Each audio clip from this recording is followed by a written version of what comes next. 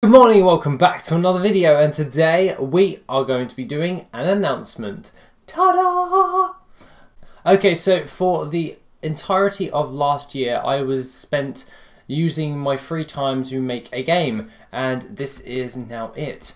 It is called Tiny World, and pretty much you are this character called Tin, and I'm really happy to say that it is now available on Steam, that you can now get and all that jazz. Mainly I developed this around the idea of wanting my own little world, so to speak, and it involves a character called Tin, and I'll get him up for you right now.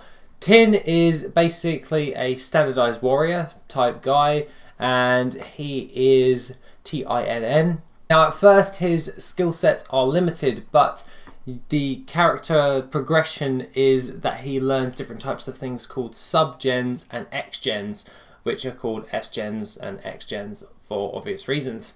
These are different types of abilities that he can learn along the way. You are able to not obtain any of these gens to make it harder for yourself to do things, but other than that, it involves you getting recruited into the Aronian Empire, and that is located in the grand continent that I pretty much made up, which is freaking huge. This is just one island we're currently on, and this is only one section of the island. And the islands are pretty big, so to speak.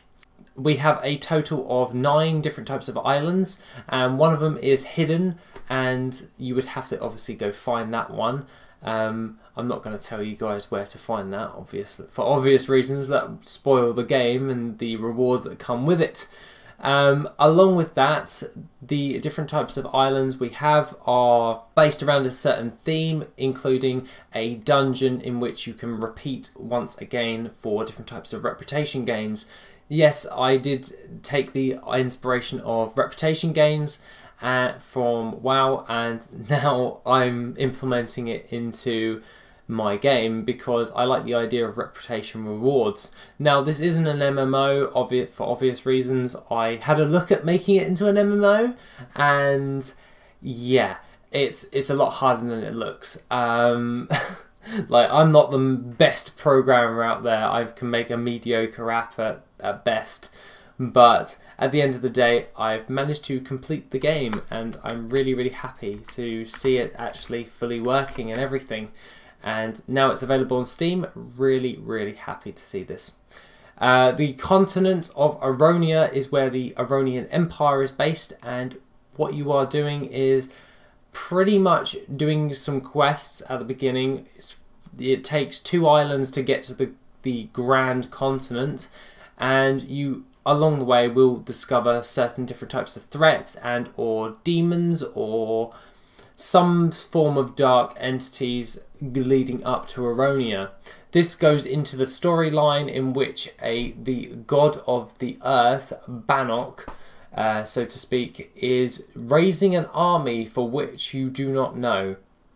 And it is your duty of now the Aronian soldiers that you are a part of, and you must quell that threat that is coming across the entire of the Aronian Empire. There are a few little Easter eggs in there and a few things that I love, so to speak.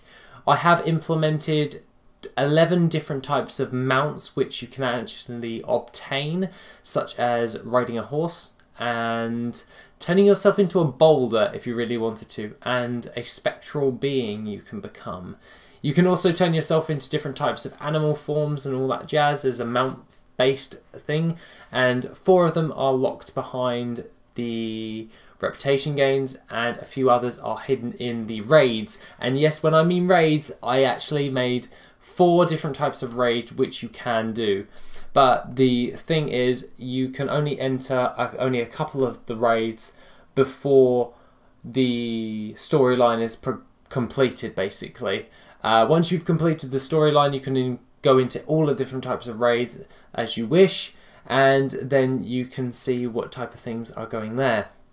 Now, there are different types of bosses which do huge amounts of damage, and you're going to have to overcome those with different types of things, and there are ones that have just insane amounts of health and or armor or have magic resistance. Well, not magic resistance, elemental resistance would probably be the best way of explaining it. I'm really happy to show this because this island that we're actually on right now is called Janora, and this is one of the starting zone bases. This is at the base called Bastion Castle, and this is where you would go to start off your journey, well, after you've left your starting zone and all that jazz.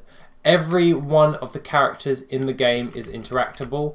You can go up to anyone in the game and they'll say something like talk to you. But other than that, they do tell you some nice little insights within the game, and I kind of got the idea from it from Pokemon. I was like, you know what, I like the style of Pokemon, so I'm going to make it in the style of Pokemon. I'm really happy about this. I'm just glad it's actually released now. So if you guys wanted to go check it out, you can find it on Steam in the description down below, and I will leave it as a pinned comment in the comment section. So hopefully you guys can just check it out and see if you like it or not. Obviously I spent a year making this, so it does cost something. I'm not gonna spend an entire year of my life making something and not get anything out of it. So if you did want to get it, obviously it does cost. It's about £3 for the first 30 days. It's on a special offer type thing. I put it as low as I could, as Steam would allow me to do that. So if you wanted to check it out, that'd be awesome. And other than that, guys, have a lovely rest of the day, and please tell me what you think of the actual game, any feedback, if you do get the chance to play it. Other than that, guys, have a lovely rest of the day, and I shall see you on the next video, which will be tomorrow. Take it easy, guys.